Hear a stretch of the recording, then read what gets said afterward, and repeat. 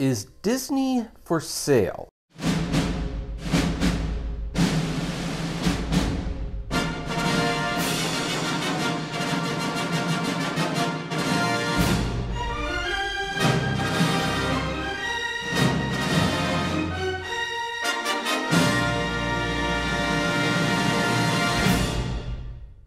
Hey everyone, this is Kevin T. Rodriguez, film critic of iCritic.net, and let's talk about, this is a topic that was requested by one of my viewers, but it is something that I actually had in the back of my mind to talk about for a while because it just keeps coming up, and I think we need to talk about like the realisticness of it happening, and that is, would Bob Iger sell Disney to Apple? Now, before we begin this discussion, let me make one thing absolutely clear. Well, two things clear, I suppose. One, I do not want to see Disney sold to anyone. I want Disney to remain its own autonomous company. I believe they are best when they are their own autonomous company. If they bought out, whether it be Apple, Universal, whatever, chances are parts of the company would be sold or there would be restructuring and they would not have the autonomy that they did before. There is a lot of advantages to Disney owning its own properties and divisions, most notably with the theme parks, because if Disney owns the theme parks and there's an incentive to grow the theme parks, that's what leads to innovation in the theme parks. We'll talk a little bit more about that later, but I do believe that Disney is more valuable to the public as its own individual company than it would be under Apple, Paramount, or another conglomerate. Apple could have made like an aggressive bid. Apple definitely has more money and capital than Disney, so I don't think that's why Bob Iger was brought back. I think Bob Iger was brought back was because Bob Chapek was actually making the future of the company look very uncertain, and the shareholders wanted Disney to go back to making money again. Not to mention Chapek was alienating some very creative people at the top, and if that kept going, there would be no creative people to make stuff for Disney. This is why I believe Bob Iger was brought back. But that is not the question of the day, and that is not what keeps coming up. I keep hearing rumors, some from reputable sources, some from sources I would consider to be fairly clickbaity, and I'm not going to mention which one's which, that says Disney is considering selling to Apple. In fact, there have been events recently that suggest that maybe a sale is in preparation. Now, here's my 2 cents on that. I am leaning towards that is not going to happen. But I'm not going to lie because we are closer to that reality than we were before. So first of all, what would be the pros for Apple owning Disney? Well, the first pro would be obviously they would get Disney's entire library content, and Disney Plus can be merged into Apple TV Plus, thus making Apple TV Plus a major competitor. And the reason Apple has Apple TV Plus is because they want to sell devices like the Apple TV and the iPhone, and the Apple TV Plus complements those devices, which is what they're ultimately trying to say. And being exclusive to Disney, or being the exclusive home of Disney, I should say, would be a major, major get for the company. You might also notice that with the exception of some period dramas and things like that, every character in Apple-made productions use iPhones, Macs, and Apple products. Going forward, Disney movies, unless they're set in certain time periods, would also use Apple products, because that's how they would sell their devices. And of course, on an emotional level, Pixar, which Steve Jobs founded, would finally come under Apple, and the circle of life would be complete. Those are the pros to Apple buying Disney. Now, what are some of the cons? Well, the cons are basically that outside of the assets, I also forgot to mention the music library, of course, that would help with Apple Music. A lot of the assets Disney has don't fit Apple's business model, and I don't know why they would run them. Obviously, I don't think Apple has any interest in being in the cruise industry, for starters. Owning ESPN is probably a get, but otherwise they're not interested in sports. And theme parks is something that Apple knows nothing about running theme parks.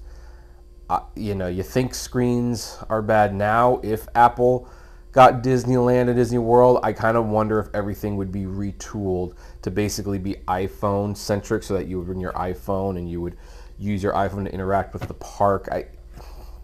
I just don't know what Apple would do with theme parks. They would probably either shutter the parks or they would sell them to competitors like Cedar Fair or Six Flags, and it's like, okay, you guys run the theme parks and you can just use the Disney characters. That would not be good. Again, we're going to talk about it in a minute.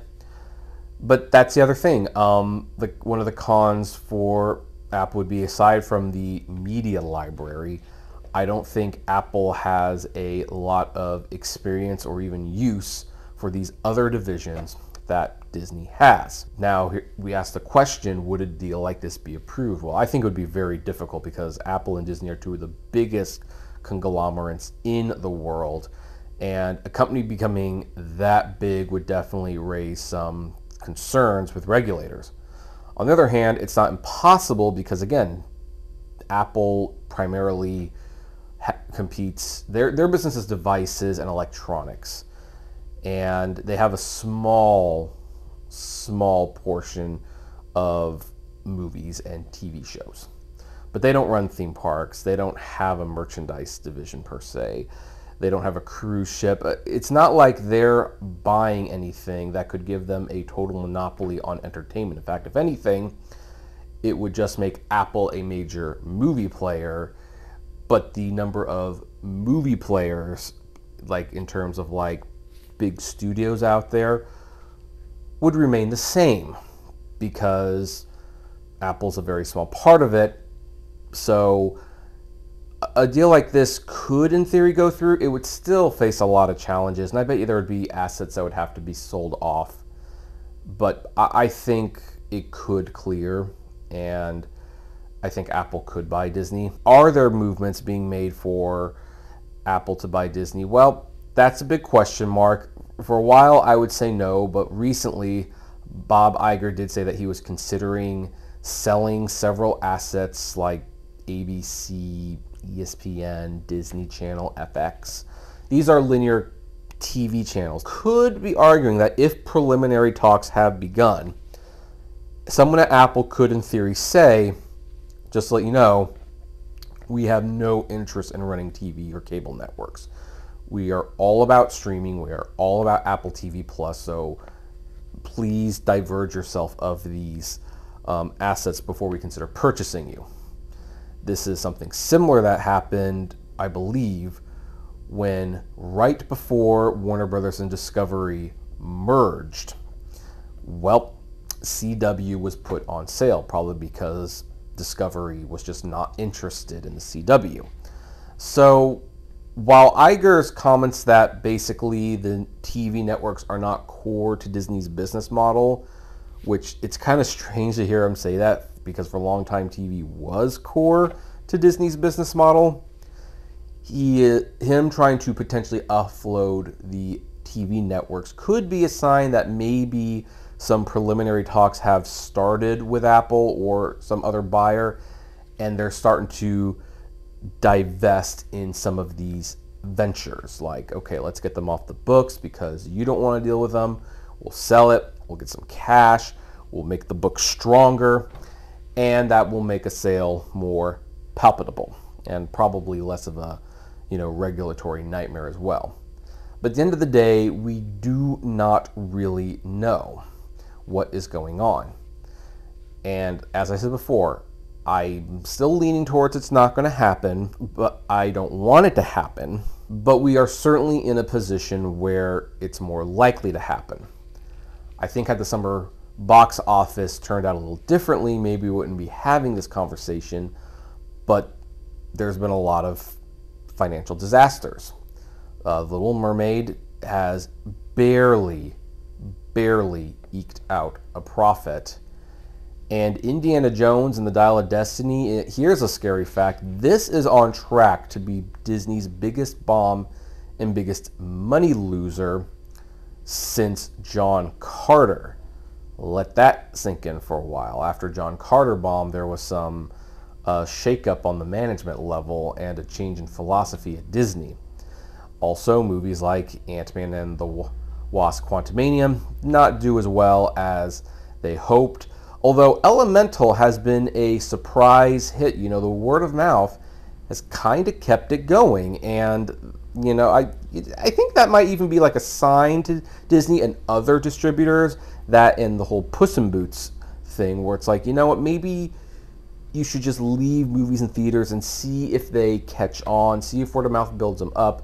So even though Elemental will probably still lose money, it's become an unexpected success where it shows that the theatrical business is still alive, and if you give people a chance to actually see these movies. In fact, I'm going to see Elemental again because they're still showing it in 3D, which is rare for it to still be in 3D a few weeks later. So I'm going to go see it again in 3D and enjoy myself. Overall, the box office has not been very good. Disney has lost a lot of money on these movies, and that puts them in a more vulnerable position to a buyout, because when you're successful, you don't need to talk about buyouts or mergers or anything like that. But when you're losing money, well, that makes things a little differently. Would this be a good thing? Now, I told you I would get to the theme parks because this is kind of like the biggest question mark with a potential Apple sale. What would happen with the theme parks? Would something fundamentally change? Would it be a good thing? So I'm on Diz Twitter a lot, and for lack of a better word, there is a lot of griping on Twitter about how the theme parks are being run. And we're not talking about the prices, except for the hardcore Disney adults who have way more money to spend than they know what to do with. Most people will agree that Disneyland and Disney World have gotten way too expensive, way too expensive. But the biggest thing that seems to be in debate are attractions, and this is nothing new. There's always been that discussion of, oh, what happened to this ride? I missed that ride. Why'd they replace it with this one?